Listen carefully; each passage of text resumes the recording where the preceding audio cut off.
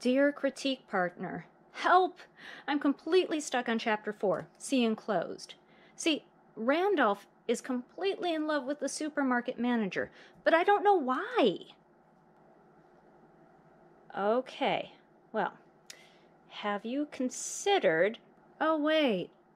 Now I come to think of it, is it really love? Or is it because of his weird fixation on cabbages? It's a possibility. And why cabbages? Why not lettuce? Or cauliflower? Maybe because... No! No!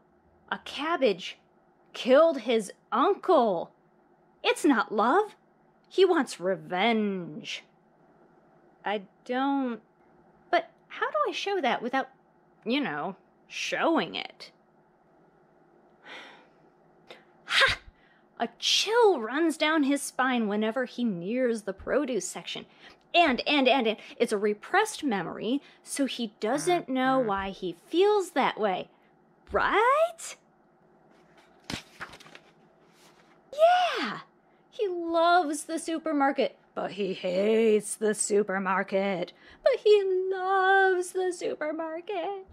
I think I got it. Thanks, critique partner. Glad I could help.